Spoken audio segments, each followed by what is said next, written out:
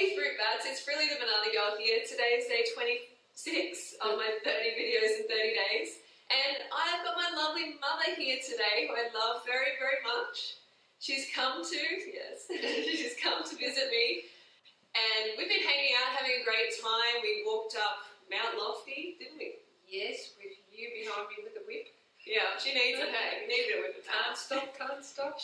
My mum is great. How old are you now? 62. 62 and going strong, and been on the high carb, vegan, raw vegan path for how long? Oh, it must be nearly 5 years, I think. Yes. Yeah, 5 years. Nearly 5 years. I mean, I've only been on it for like 6.5 years, so Mum has been hot on my heels 5 years. Oh, I've definitely followed your example. You are my example.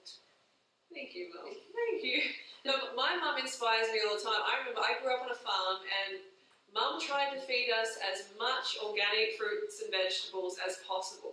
I remember going to school and being like the only kid who had like fruit in their lunchbox. I'm serious. Well, that's really hard for me to imagine because I always loved fruit. Yes. Oh, Mum always did a great pour. It's pretty simple. Well, basically, I just eat as much fruit as I want for breakfast and lunch, and then and after 4 o'clock, I probably like to have a cooked meal. Yeah, but sometimes I don't. But what is a cooked meal? You have KFC? No. This is what I have for breakfast, fruit for lunch, and then after 4 o'clock, having a high carb vegan meal, like high carb, low fat vegan meal, no animal products. And my mum came up with this, and she's been doing this really successful for years now. And I've kind of like ran with the idea and made the group Raw to 4 and made a video explaining how to do it more specifically. And what have you overcome? Well, since I've become a vegan, I've overcome my eczema, which I had for 57 years. 57 years? 57 years, and I never thought that I'd ever be able to beat it. I had been to so many skin specialists and I'd tried so many different things, cream, because I've been scratching all my life. And my mother told me that I was actually, I had eczema the day I was born. So it was pretty bad. So that just shows you. I mean, like, and what about when you were young and Nana, my Nana, your mum, would tie gloves? Yeah, she would tie gloves onto my hands because every night I'd go to bed and scratch and there'd be blood all over the sheets and I'd have skin off everywhere. A few things. She never ever thought about diet though.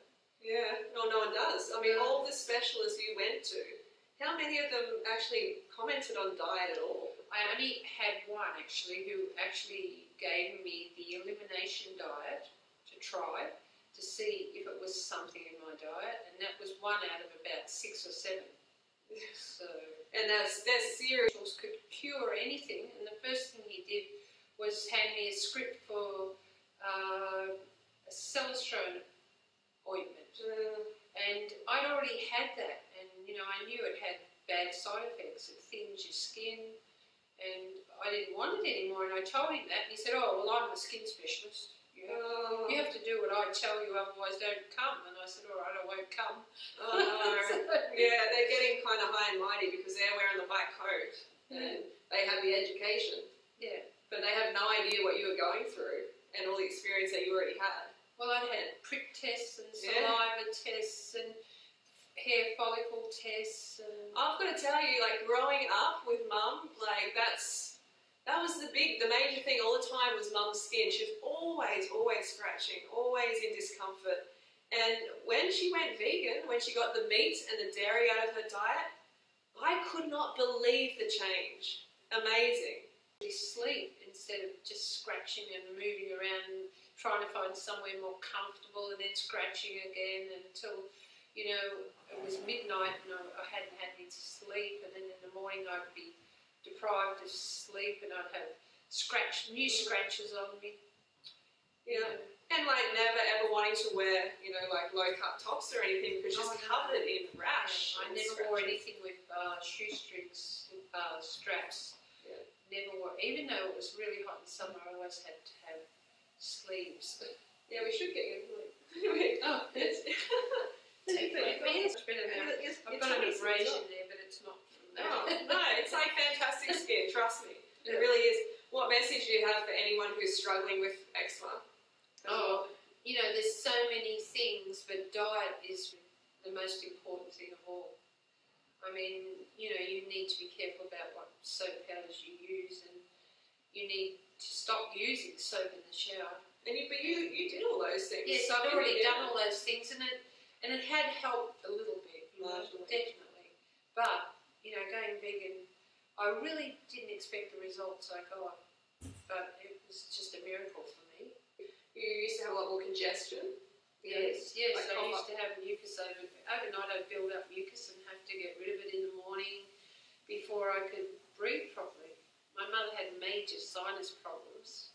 Yeah. And I guess that it Passed on. Yeah, it had passed on a bit. And also, what about weight? Weight, yes. About 10 kilos. Yeah. I lost about 9 or 10 kilos when I became vegan, which was quite a nice side effect as far as I was concerned. A lot of fat and fluid. Yeah, I went, you know, down a couple of sizes and felt really good.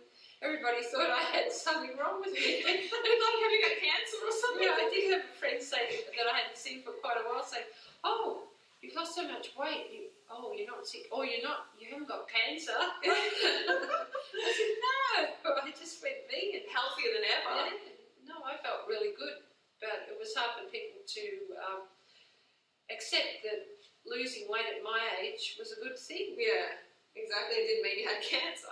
For health reasons, but now I can see, you know, for the sake of the animals, you know, I couldn't do that again. Yeah. You know, I really felt a karma. You know, I just have a wonderful feeling that nothing has to die for me, and that's really important to me now. Yeah, me too. That's awesome.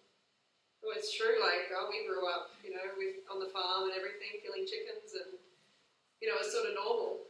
Yes. But now we get it. Now we're like, oh my God, what are we doing? Yes. You know. Yes. But at least we're on the path now. No more animals have to suffer because of our meals. So, thanks for coming in, Mum. Thank you. Love you. Love you too. She's a wonderful girl. Oh, thank you. I'm very, very lucky. And I will see you tomorrow for day 27. I hope you enjoyed this interview. If you did, give us a thumbs up for mums. We love mums. And don't forget to go fruit or root yourself. And we'll see you tomorrow. Okay, bye. Bye. Banana girl.